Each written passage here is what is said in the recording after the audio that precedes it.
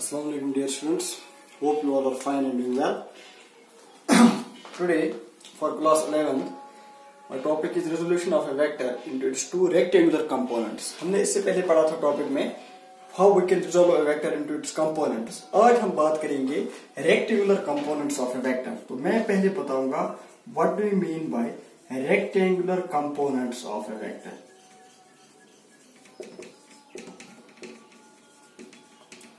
Rectangular components of a vector. तो मैं लिखूंगा when a vector is resolved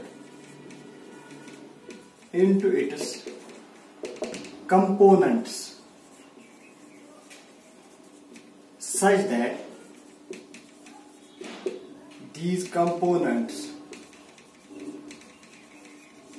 are perpendicular to each other.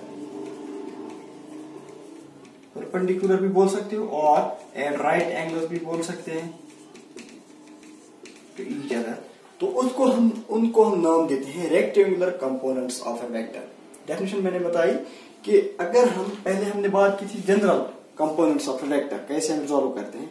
आज हम बात करेंगे अगर एक वेक्टर को रिजॉल्व करते हैं हम दो कंपोनेंट्स में, दो में या तीन में, सच दैट जो कंपोनेंट्स होंगी अगर वो उनके दरमियान जो एंगल होगा 90 डिग्री होगा, यानी हम सिंपल में बोल सकते हैं अगर वो एक दूसरे को परपेंडिकुलर होंगे तो उनको हम नाम देते हैं rectangular components of A vector.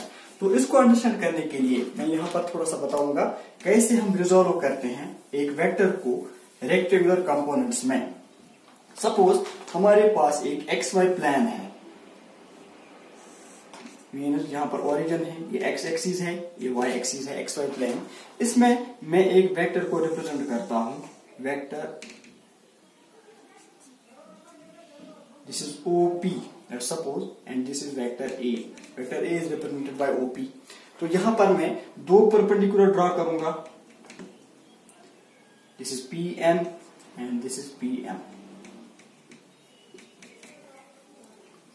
यहां तक एक वेक्टर बनता है, यहां तक दूसरा वेक्टर बनता है along x axis and y axis. तो हम यहां पर यूज कर सकते हैं triangle law of vectors. Let's suppose this vector makes angle theta with the x axis. This is angle theta which the vector a makes with the x axis. तो from triangle law of vectors मैं लिखूंगा from triangle law of vectors we know that what is the triangle law of vectors, ये आपको पता है. From triangle law of vectors, I can write OP is equal. This is OP. This is the resultant. It is equal to ON plus NP. ON plus NP. Now, let's suppose that जो हमारा ON यहां पर बनता है, अगर मैं इसको this is along x axis, अगर मैं इसको ax से रिप्रेजेंट करूंगा, वेक्टर ax से, और along x axis तो ax से मैंने रिप्रेजेंट किया, means this is the vector, this is the component of vector a along x axis. Similarly along y axis अगर मैं दूसरे कंपोनेंट ay को रिप्रेजेंट करता हूं तो हमारा जो इक्वेशन है क्या बनता है, OP की जगह क्या आएगा, a is equal to, this is OP is equal to a is equal to ON की जगह ax plus ay. These two are simply the components of vector along x axis and y axis. Since the xy plane is perpendicular, or we can see here we have angle 90 degree between y axis and x axis. Therefore, between ax and ay हमारे पास जो angle होगा इनके दरमियान वो भी 90 degree होगा. तो ये हमारे पास एक वेक्टर को हमने रिजॉल्व किया into its rectangular components. Number first, number second, since हम जब एक वेक्टर को रिप्रेजेंट करते हैं हमारे पास दो चीजें होती हैं, एक मैग्नीट्यूड और एक डायरेक्शन. तो डायरेक्शन के लिए मैंने आपको बताया था concept of unit vector. Unit vector वो वेक्टर होता है जिसका मैग्नीट्यूड यूनिटी होता है और वो एक वेक्टर की डायरेक्शन को रिप्रेजेंट करता है. तो हमारे पास यूनिट वेक्टर जो मैंने तीन बताए थे, I, J and K along x axis, y axis and z axis, तीन यूनिट वेक्टर्स होते हैं. तो मैं अगर मान लूंगा यहाँ पर जो ax है इसके साथ यूनिट वेक्टर होगा I along x axis, तो मैं लिख सकता हूं vector ax is actually magnitude of ax into unit vector I. Similarly, A Y जो होगा वो किसके बराबर होगा, vector A Y into unit vector जे, क्योंकि जे होता है along Y axis.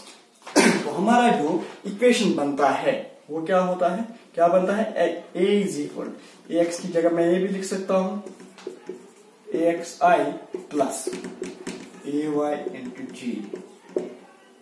This gives the resolution of vector into its two rectangular components, and this I and j represents the direction along x-axis and y-axis.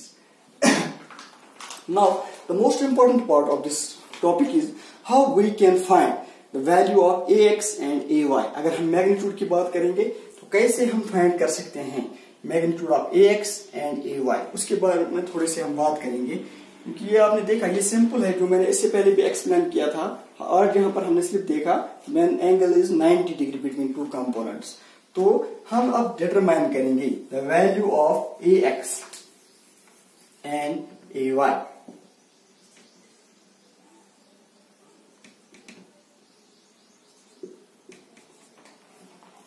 the value of ax and ay, only magnitude की बात हम करेंगे, कैसे हम इसको find कर सकते हैं। तो मैं लिखूंगा how we can determine determination of A x and A Y, जो दो कंपोनेंट्स हैं along x axis and Y axis, उनको हम कैसे फाइंड आउट कर सकते हैं। उसके लिए सिंस यहाँ पर एंगल थीटा है तो मैं लिखूंगा cos theta, cos theta is equal, cos theta का वैल्यू क्या आएगा, दिस ट्रायंगल PON, तो इसमें cos थीटा का वैल्यू क्या आएगा, बेस डिवाइडेड बाय हाइपोटेन्यूज, ये बेस है ये हाइपोटेन्यूज है, तो cos थीटा का वैल्यू क्या आएगा ON डिवाइडेड बाय OP, तो ON की जगह AX, ऑन द मैग्नीट्यूड की बात हम करेंगे, divided by A number first. तो यहां पर अगर AX का वैल्यू निकालेंगे क्या आएगा, AX is equal A cos of theta, equation first. Number second, similarly sin theta का वैल्यू क्या आएगा, sin theta is equal perpendicular divided by hypotenuse, तो perpendicular क्या है PM divided by hypotenuse क्या है OP, तो PN की जगह क्या आएगा, since these are equal, तो AY divided by A, तो मैं लिख सकता हूं AY is equal to A sin of theta, equation second. This is equation first, this is equation second. These two simply represent the value of AX and AY in terms of theta. तो मैं अगर करूंगा squaring and adding equation first and second, तो क्या आएगा, यहां पर बात करेंगे, यह आएगा A square into cos square theta plus sin square theta is equal to ax square plus ay square. Since this is equal to 1, तो a square किसके बराबर आएगा, ax square plus ay square, और a मैग्नीट्यूड ऑफ a किसके बराबर आएगा, under root of ax square plus ay square. This gives the value of magnitude of a in terms of its components along x-axis and y-axis. Number first, number second, और easily value find out कर सकते हैं theta का। उसके लिए हम लिखेंगे tan theta from figure, tan theta is equal, अगर आपको एंगल निकालना होगा तो थीटा किसके बराबर आएगा, tan थीटा लिख सकता हूं perpendicular divided by base, means PN divided by ON, तो PN की जगह क्या आएगा, AY डिवाइडेड बाय AX, और theta is equal tan inverse AY divided by AX, this gives the value of theta. Means हमारे पास एक तो हमने रिजॉल्व किया एक वेक्टर को into its two components which are perpendicular to each other, ax and ay along x axis and y axis, number first. number second, हम easily magnitude find out कर सकते हैं उस वेक्टर a का, और हम इजीली वैल्यू फाइंड आउट कर सकते हैं ax और ay का, मींस कंपोनेंट्स का भी वैल्यू हम निकाल सकते हैं और वेक्टर का भी निकाल सकते हैं, और हम थीटा जो एंगल उनके दरमियान बनता है, this is the theta, this is the angle made by vector a along x axis, तो उसका वैल्यू भी हम इजीली निकाल सकते हैं। This is all about resolution of A vector into its rectangular components. इससे आप बहुत सारे न्यूमेरिकल्स भी सॉल्व कर सकते हैं। Hope you all understand it. Thank you.